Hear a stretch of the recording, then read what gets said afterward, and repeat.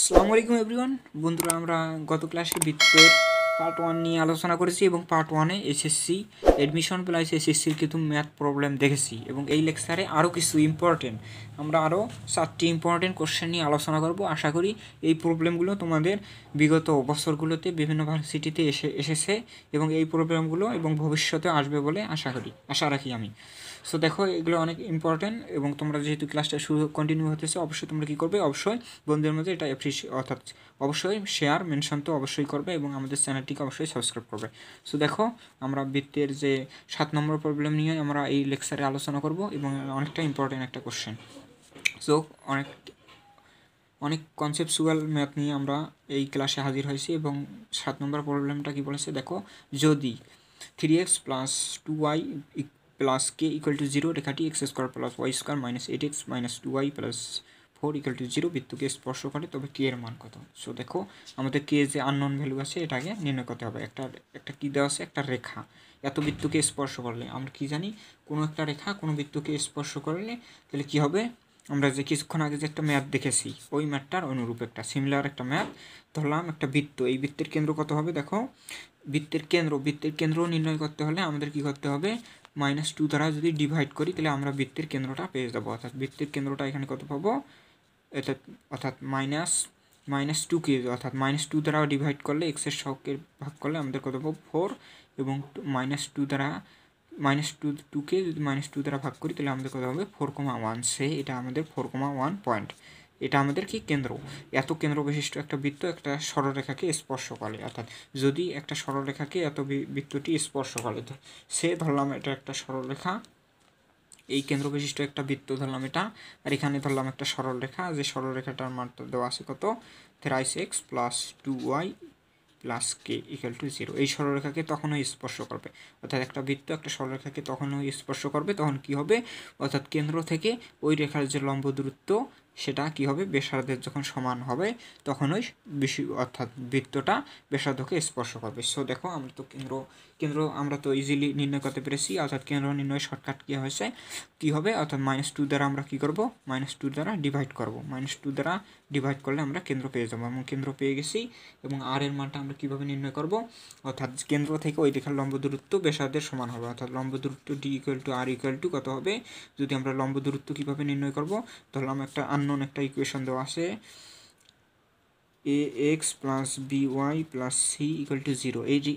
এই রেখার লম্ব দূরত্ব আমরা কীভাবে নির্ণয় করব, একটা নির্দিষ্ট একটা পয়েন্ট ধরলাম x1, y1। এই পয়েন্ট দ্বারা এই বিন্দুর লম্ব দূরত্ব আমরা কীভাবে নির্ণয় করব, অর্থাৎ এই পয়েন্টটা অর্থাৎ x1 যে পয়েন্টটা আছে আমরা এক্সের জায়গা সেটা বসিয়ে দেবো। তাহলে কী হবে, ax1 plus by1 plus c divided by আমাদের কী হবে, এক্সের সহগের square plus a square, B এর সহগের স্কোয়ার বি স্কোয়ার। এটাই আমাদের লম্ব দূরত্বের এটা ফর্মুলা আমরা, অর্থাৎ সরলরেখা স্ট্রেট লাইন থেকে আমরা এটা জেনেছি। সো আশা করি বুঝতে পারছি। সো দেখো, অনুরূপভাবে যদি আমরা সিমিলারলি আমরা কী করতে চাই, লম্ব দূরত্ব নির্ণয় করতে চাই, অর্থাৎ 4,1 পয়েন্ট দিয়ে এই সরলরেখার যদি আমরা লম্ব দূরত্ব নির্ণয় করতে চাই তাহলে কত হবে, 3 × 4 plus 2 × 1 plus K divided by লম্ব দূরত্ব আমরা কীভাবে নির্ণয় করবো, divide by 3 square x square plus y এর সহগের স্কোয়ার। আশা করি বুঝতে পারছি। সো বুঝি।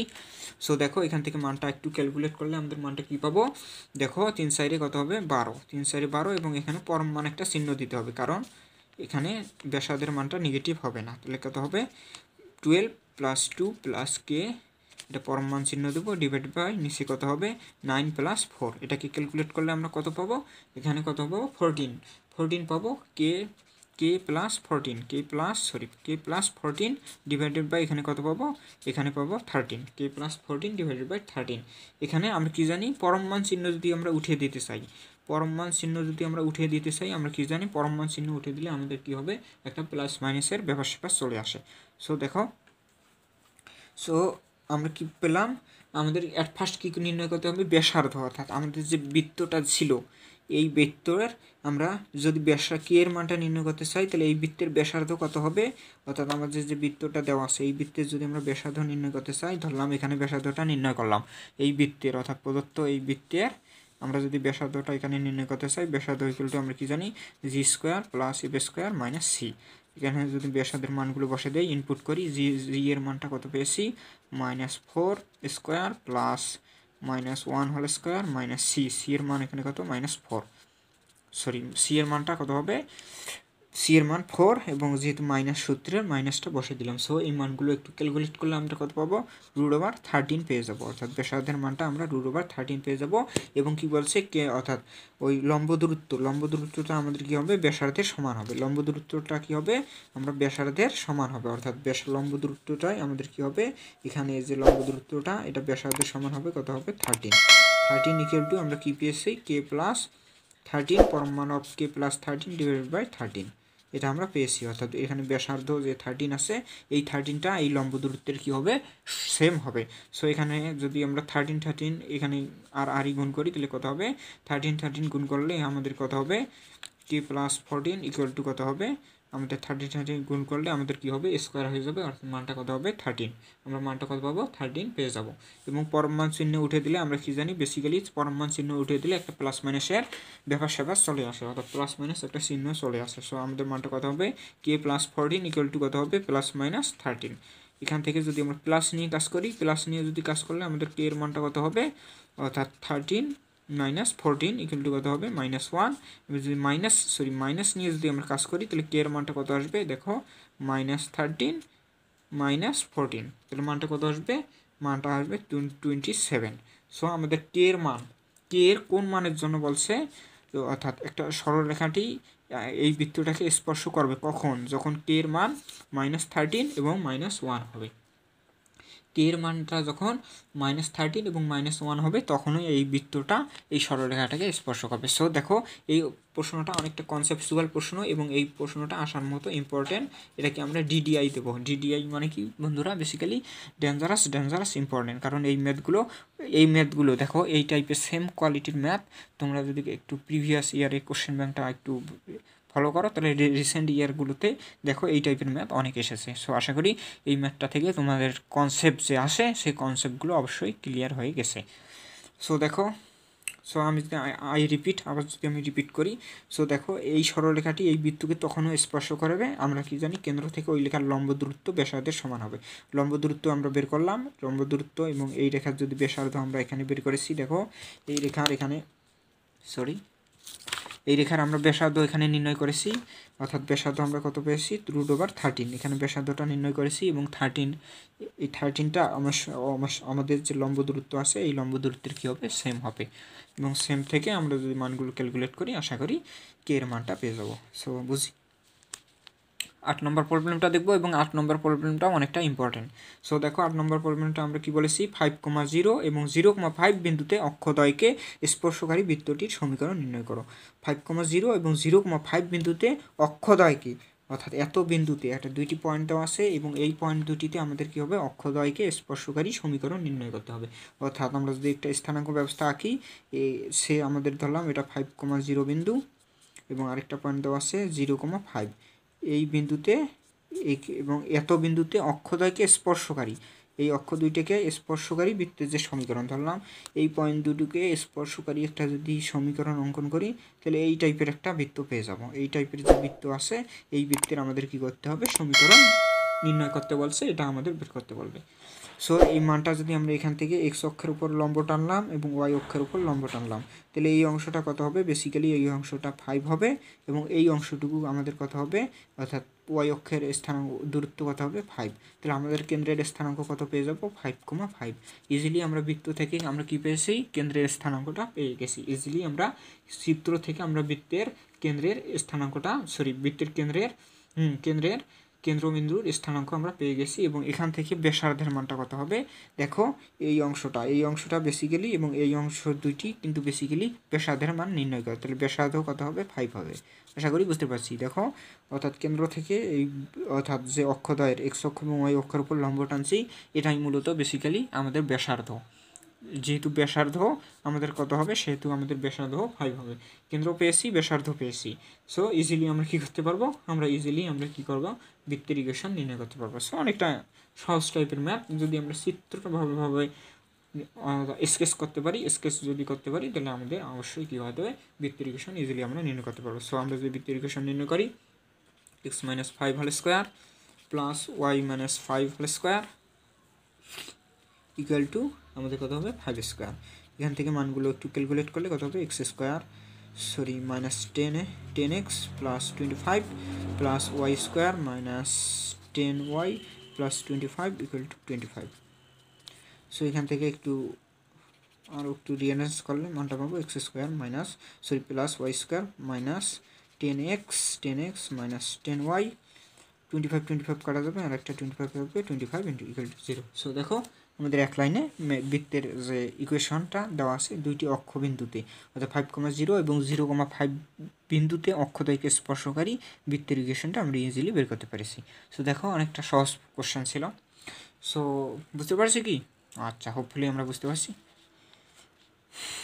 সো দেখো আমরা 9 নম্বর প্রবলেমটা নিয়ে আলোচনা করবো, এবং 9 নম্বর প্রবলেমটা এখানে কি বলেছে, অর্থাৎ x square plus Y square minus 4x minus 6y equal plus C equal to 0 বিন্দুটি এক্স অক্ষকে স্পর্শ করে সি এর মান কত? এটা এমসিকিউ টাইপের একটা প্রশ্ন। দেখো আমরা কি জানি, অর্থাৎ কোনো একটা বৃত্ত যদি এক্স অক্ষকে স্পর্শ করে, অর্থাৎ কোনো একটা বৃত্ত এক্স অক্ষকে স্পর্শ করে G square equal to C হয়, যেহেতু সি এখানে সি এর মান কনস্ট্যান্ট অংশের মান যদি বের করতে চাই তাহলে সি ইকুয়াল টু কী হবে, জি স্কোয়ার। এখানে জি এর মানটা কত হবে, এখানে যদি আমরা -2g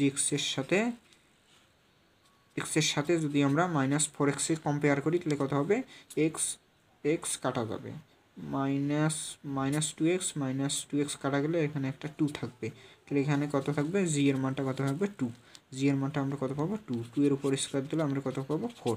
অর্থাৎ যদি এই বৃত্তটি এক্স অক্ষকে স্পর্শ করবে যখন সি এর অর্থাৎ কনস্ট্যান্ট অংশের মানটা সি হবে। আশা করি বুঝতে পারছি, এমসিকিউ টাইপের কোশ্চেন এটা দিয়েছে। সো এবং আমাদের লাস্ট আরেকটি অনেক কনসেপচুয়াল একটা ম্যাথ থাকবে, এবং এই কোশ্চেনটা অনেকটা তোমাদের কাছে অনেকটা কমপ্লিকেটেড মনে হতে পারে, কিন্তু এই প্রবলেমটা অনেকটা ইম্পর্টেন্ট এবং আসার মতো। সো এই প্রবলেমটা এই প্রবলেমটা দিয়ে আমরা এই ক্লাসটা শেষ করব, এবং এই প্রবলেমটা অনেকটা ইম্পর্টেন্ট। আশা করি তোমরা এই কনসেপ্টগুলো ক্লিয়ার হবে এই প্রবলেমটা থেকে, আশা করি সব রকমের কনসেপ্ট ক্লিয়ার হবে। সো দেখো আমরা প্রশ্নটা পড়ি, এক্স অক্ষকে স্পর্শকারী, বাস ভালো কথা, 4,0 বিন্দুতে এমন একটি বৃত্ত অঙ্কন করতে হবে, অর্থাৎ এক্স অক্ষকে স্পর্শকারী এক্স অক্ষকে স্পর্শ করতে হবে এবং 0,5 বিন্দুতে এমন একটি বৃত্ত অঙ্কন করতে হবে। সো আমরা একটা স্থানাঙ্ক আট করলাম, যার কেন্দ্রটি এত সরলরেখার উপর অবস্থিত, বৃত্তটির সমীকরণ নির্ণয় করো। সো আমাদের কী করতে হবে, এক্স অক্ষকে তো স্পর্শ করতে হবে এবং 4,0 বিন্দুতে এমন একটি বৃত্ত অঙ্কন করতে হবে। সো ধরলাম 4,0 বিন্দুতে এখানে, এবং এক্স অক্ষকে স্পর্শকারী একটা বৃত্ত ধরলাম এই টাইপের একটা বৃত্ত, এবং কি বলছে অঙ্কন করতে হবে যার কেন্দ্র এত রেখার উপর অবস্থিত, মানে এত রেখার উপর অবস্থিত। ধরলাম এই যে কেন্দ্রটা একটা রেখা, ধরলাম এই যে রেখাটা, এই কেন্দ্রটা এত রেখার উপর অবস্থিত হতে হবে, অর্থাৎ এই সরল রেখার মানটা যে 5x minus 7y plus Y equal to 0 দেওয়া আছে, এই কেন্দ্রটা অর্থাৎ এই সরল রেখার এই সরল রেখাটি অর্থাৎ বৃত্তের কেন্দ্রের উপর অবস্থিত হতে হবে, এবং 4,0 এবং এক্স অক্ষকে স্পর্শকারী একটা বৃত্তের ইকুয়েশন আমাদের কী করতে হবে, নির্ণয় করতে হবে। এটা আমরা ম্যাথটাতে বলেছি।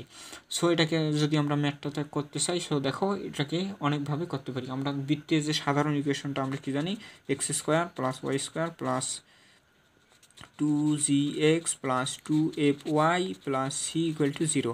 এখান থেকেই আমরা কী করতে পারি, ম্যাথটা সলভ করতে পারি। সো দেখো বৃত্তের কেন্দ্রটা অবশ্যই কী হবে, যেহেতু এটা একটা বৃত্ত, এই ধরলাম এই বৃত্তের ইকুয়েশনটা এটা, আমাদের বৃত্তের যে সাধারণ ইকুয়েশনটা এটাকে যেহেতু আমাদের কি বলছে, এমন 4,0 বিন্দুতে এমন একটি, অর্থাৎ এই বৃত্তটা অবশ্যই 4, কত হবে 4,0 বিন্দুগামী হবে, অর্থাৎ 4,0 বিন্দু দিয়ে কি হবে, সিদ্ধ হবে। যদি 4,0 বিন্দু এখানে বসাই তাহলে কত হবে, 4 square plus 0 square plus 2g into 4 plus 2f into Y এর মানটা তো 0 প্লাস সি ইকুয়াল টু 0। এখান থেকে যদি আমরা মানগুলো ক্যালকুলেট করতে চাই, সো দেখো এখানে 16 পেয়ে যাব, এখানে কত 8g প্লাস এখানে 0 পেয়ে যাব plus c equal to 0। So এখান থেকে আমরা একটা ইকুয়েশন পাবো। ইকুয়েশনটা কত পাবো? 8g plus 16 plus c equal to 0। এখান থেকে একটা আমরা ইকুয়েশন পেয়ে গেলাম। সো দেখো আমরা এখান থেকে একটা ইকুয়েশন পেয়ে গেলাম। এবং এই যে বৃত্তটা, আমাদের যে বৃত্তের সাধারণ ইকুয়েশনটা, এই সাধারণ ইকুয়েশনটা অবশ্যই 4,0 বিন্দু দিয়ে পাস হবে, কারণ এত বিন্দুতে একটা বৃত্ত অঙ্কন করতে হবে আমাদের বলছে। সো আমরা ভালো কথা, আমরা অর্থাৎ বৃত্তের যে ইকুয়েশন থেকে অর্থাৎ একটা বিন্দু দিয়ে আমরা সিদ্ধ করার পর আমরা একটা কী পেয়েছি? একটা ইকুয়েশন পেয়েছি। এবং এই ইকুয়েশনটা কি হবে আমাদের? এই ইকুয়েশনটা আমরা যে পেয়েছি, এটা তো আমাদের এই ইকুয়েশনটাকে আমরা কী করব এখন? আমরা যে অর্থাৎ আমাদের কি বলছে? অর্থাৎ এত সরলরেখার উপর অবস্থিত বৃত্তের সমীকরণ নির্ণয় করতে হবে। সো এত সরলরেখার উপর অবস্থিত আমাদের কী করতে হবে? বৃত্তের ইকুয়েশন যদি আমরা নির্ণয় করতে চাই, সো এখান থেকে দেখো, এখান থেকে যদি এই সরলরেখাটাকে একটু সিম্পলিফাই করি, দেখো এখান থেকে এই সরলরেখাকে একটু সিম্পলিফাই যদি করতে চাই, এবং আমাদের কি বলছে? এক্স অক্ষকে যেহেতু স্পর্শকারী, সেহেতু আমাদের কী হবে? জি স্কোয়ার ইকুয়াল টু কী হবে? সি হবে। এক্স অক্ষকে যেহেতু এক্স অক্ষকে স্পর্শকারী, অবশ্যই জি ইকুয়াল টু কী হবে? G square equal to C হবে। অর্থাৎ জি এর জায়গায় যদি এখানে ইনপুট দেই, সি স্কোয়ারকে ইনপুট দেই, তাহলে কত হবে? 16 plus G square equal to 0। এখানে একটা দ্বিঘাত ইকুয়েশন হয়ে গেছে। অর্থাৎ G square plus 8g plus 16 equal to 0। এটাকে আমাদের যদি মিডল টার্ম করি, তাহলে কত হবে? মিডল টার্ম যদি করি, তাহলে আমাদের মানগুলো কত আসবে? জি স্কোয়ার প্লাস 4 সাইডে 16, 4g প্লাস 16 ইকুয়াল টু 0। এখান থেকে মানটা কত পাবো? জি প্লাস 4 যদি কমন নেই, জি প্লাস 4 ইকুয়াল টু 0। এখান থেকে জি এর মানটা আমরা কত পাবো? জি এর মানটা একটা পাবো 4 -4, এবং আরেকটাও পাবো -4 আশা করি। অর্থাৎ এখান থেকে জি এর মানটা আমরা কত পাবো? -4। এখান থেকে আমরা জি এর যে দুইটি মান পাবো, দুইটি আমাদের কত হবে? -4 হবে। এখান থেকে আমরা কি পেলাম? জি এর মানটা পেয়ে গেলাম। এবং এখান থেকে যদি আমরা এই ইকুয়েশনে, যে বৃত্তের যে সাধারণ ইকুয়েশনটা ছিল, x square plus Y square plus 2gx plus 2fy plus C, এই ইকুয়েশনে যদি আমরা কি করি? জি এর মান ইনপুট দিই, তাহলে আমরা এফ এর মানটা পেয়ে যাব। যদি জি এবং এফ এর মানটা পেয়ে যাই, তাহলে ইজিলি আমরা কি করব? বৃত্তের একটা নতুন ইকুয়েশন নির্ণয় করতে পারবো। অর্থাৎ এত সরলরেখার অর্থাৎ এত সরলরেখার উপর অবস্থিত বৃত্তের কেন্দ্রের ইকুয়েশন আমরা কি করতে পারবো? ড্রাইভ করতে পারবো। সো দেখো, আমরা এখান থেকে যদি আমরা জি এর মানটা ইনপুট দিই, তাহলে কত হবে? এক্স স্কোয়ার, আমরা যদি এই ইকুয়েশনে ইনপুট দিই, আমরা কিছুক্ষণ আগে যে পেয়েছি ইকুয়েশনটা, ওই ইকুয়েশনে আমাদের কি করব? ইনপুট দেব।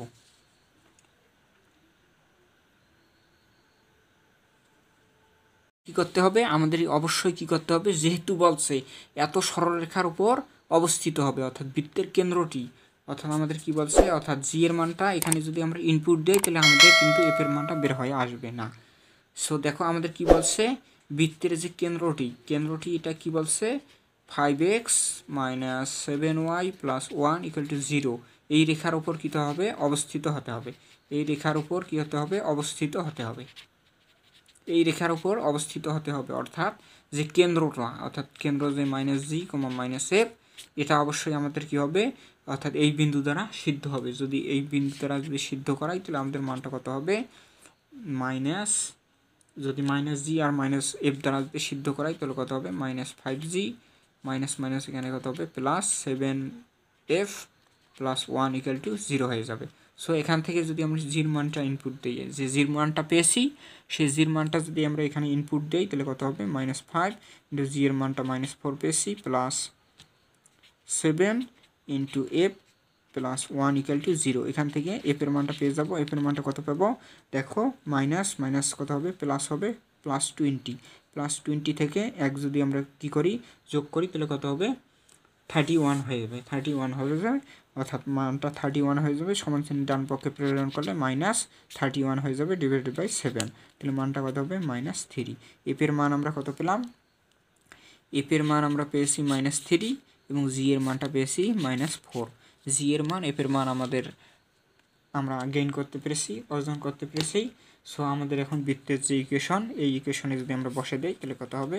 x² + y² + জি এর মান কত পেয়েছি, জি এর মান -4, তাহলে কত হবে, সরি 2, জি এর মান -4 ইন্টু এক্স প্লাস 2, এফ এর মান পেয়েছি -3 ওয়াই প্লাস সি, যেহেতু জি স্কোয়ার অর্থাৎ কেন্দ্রকে স্পর্শ করে, যেহেতু এক্স অক্ষকে স্পর্শ করে তাহলে কী হবে, G square equal to C হবে, অর্থাৎ G square equal to C এর মানটা আমরা কিছুক্ষণ আগে দেখেছি, G square equal to C, অর্থাৎ জি এর মানটা কত পেয়েছি, জি এর মান -4 উপর স্কোয়ার দিলে কত হবে 16, এখানে আমরা 16 বসিয়ে দিলাম কনস্ট্যান্ট অংশের দ্বারা, তাহলে আমাদের কত হবে, বৃত্তের ইকুয়েশনটা কত হবে, x square plus Y square -8x -6y plus 16 equal to 0। So দেখো অনেকটা ইম্পর্টেন্ট একটা ম্যাথ এবং এই ম্যাথটা আসার মতো, অর্থাৎ যেহেতু এখন থেকে রিটেন সিস্টেম হয়েছে সেহেতু এই প্রশ্নগুলো আসার পসিবিলিটি অনেক বেশি। সো আমি যদি আবার একটু রিপিট করি তাহলে এই প্রশ্নটা সম্পর্কে তোমাদের একটু ওভারঅল আরও একটু ধারণা হবে। সো দেখো একটা আমাদের বৃত্ত কী বলছে, এক্স অক্ষকে স্পর্শকারী এবং 4,0 বিন্দুতে এমন একটি বৃত্ত অঙ্কন করতে হবে। সো ভালো কথা, এবং যে বৃত্তটি এবং আরও কিছু বলছে যার কেন্দ্রটি যে বৃত্তটা অঙ্কন করব এই কেন্দ্রটি অবশ্যই কী হবে, 5x - 7y + y = 0 রেখার উপর অবস্থিত হবে, তাহলে বৃত্তের ইকুয়েশনটা নির্ণয় করতে হবে।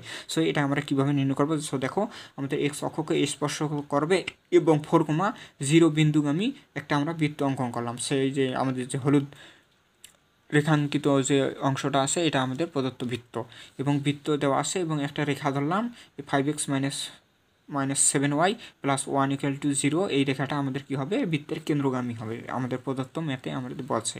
সো আমরা দেখো এই ইকুয়েশন থেকে যেহেতু আমাদের কেন্দ্র অর্থাৎ আমাদের কি বলছে 4,0 বিন্দুগামী বা এত বিন্দুতে বৃত্ত অঙ্কন করতে হবে, যে আমাদের যে বৃত্তের সাধারণ equation 4x square plus Y square plus twice জি x plus twice F Y plus C = 0, এই ইকুয়েশনটা অবশ্যই কী হবে, 4,0 বিন্দুগামী হবে। এখান থেকে যদি আমরা ক্যালকুলেট করি তাহলে আমাদের এখান থেকে অর্থাৎ একটা ইকুয়েশন পেয়ে যাবো, অর্থাৎ 8x + 16 + c এই টাইপের একটা আমরা কী পেয়ে যাব, ইকুয়েশন পেয়ে যাব। যেহেতু এক্স অক্ষকে স্পর্শকারী সেহেতু আমাদের কী হবে, অর্থাৎ ধ্রুবক অংশটা কেন্দ্রের এক্স স্থানাঙ্কের সমান হবে, অর্থাৎ জি স্কোয়ার = সি হবে। সেহেতু আমরা সি এর জায়গা অর্থাৎ জি স্কোয়ার মানটা ইনপুট দিলাম, দেওয়ার পর একটা দ্বিঘাত ইকুয়েশন হয়েছে। এখান থেকে যদি আমরা দ্বিঘাত ইকুয়েশনটাকে একটু সলভ করি তাহলে আমাদের জি এর মানটা পেয়ে যাবো, অর্থাৎ -4 পেয়ে যাবো। আশা করি বুঝতে পারছি। এখান থেকে বোঝার পর আমাদের কি করতে হবে, সো আমাদের কি বলছে, যার কেন্দ্রটি এত রেখার উপর অবস্থিত, যেহেতু কেন্দ্রটি এত রেখার অবস্থিত সেহেতু আমরা জানি এই বৃত্তের কেন্দ্র আমরা কত জানি, -g - f অবশ্যই এই বিন্দু দ্বারা সিদ্ধ হবে, যেহেতু এই বৃত্তের অর্থাৎ এই রেখার উপর আমাদের কেন্দ্রটা অবস্থিত, অবশ্যই কেন্দ্র দ্বারা এই অর্থাৎ বিন্দুটা অর্থাৎ এই সরলরেখাটা আমাদের কী হবে, সিদ্ধ হবে। অনুরূপভাবে অর্থাৎ আমরা কী করছি, আমরা যে ইকুয়েশনটা দেওয়া ছিল 5x - 7y + 1 = 0, এই বিন্দু দ্বারা আমরা যে বৃত্তের যে কেন্দ্র -g - f দ্বারা সিদ্ধ করালাম। সিদ্ধ করার পর আমরা একটা অর্থাৎ সরলরেখা পেয়েছি, এই সরলরেখায় জি এর মানটা ইনপুট করলে আমরা এফ এর মানটা কত পাবো, -3। আশা করি বুঝতে পারছি। সো দেখো এখান থেকে এফ এর মানটা পেয়েছি, জি এর মান তো আমরা কিছুক্ষণ আগে পেয়েছি, এখান থেকে এফ এর মান জি এর মান পাওয়ার পর আমরা যে বৃত্তের সাধারণ equation x² + y² + 2gx + 2fy + c = 0, এই সমীকরণে যদি জি এবং এফ এর মানটা বসে দেয় তাহলে ইজিলি আমরা আমাদের প্রদত্ত যে বৃত্তের ইকুয়েশনে নির্ণয় করতে বলছে, আশা করি সেই বৃত্তটা আমরা কী করতে পারবো, আমরা সেই বৃত্তটাতে যেতে পারবো। সো আশা করি আমাদের এই ক্লাসটা থেকে আমাদের যে কনসেপচুয়াল ম্যাথগুলো দেখেছি এই কনসেপচুয়াল ম্যাথগুলো আমরা ভালোভাবে বুঝতে পেরেছি, এবং আশা করি তোমরা বেশি বেশি অ্যাপ্রিসিয়েট করবা। এবং পরিশেষে আমি আর হাম্বল রিকোয়েস্ট থাকবে, তোমরা অবশ্যই কী করবা, ক্লাসটা অবশ্যই কী করবা, বন্ধুদের মধ্যে শেয়ার মেনশন করবা এবং আমাদের চ্যানেলটিকে অবশ্যই সাবস্ক্রাইব করবা। অনেক ইম্পর্টেন্ট এবং কনসেপচুয়াল কিছু ম্যাথ নিয়ে তোমাদের সামনে আমি উপস্থাপন করেছি, যদি ভুল ত্রুটি হয়ে থাকে অবশ্যই ক্ষমা দৃষ্টিতে দেখবে। সো আজকের ক্লাসটুকু এই পর্যন্তই। অবশ্যই বন্ধুদের মধ্যে শেয়ার করবা, অবশ্যই শেয়ার করবা, অবশ্যই কী করবা,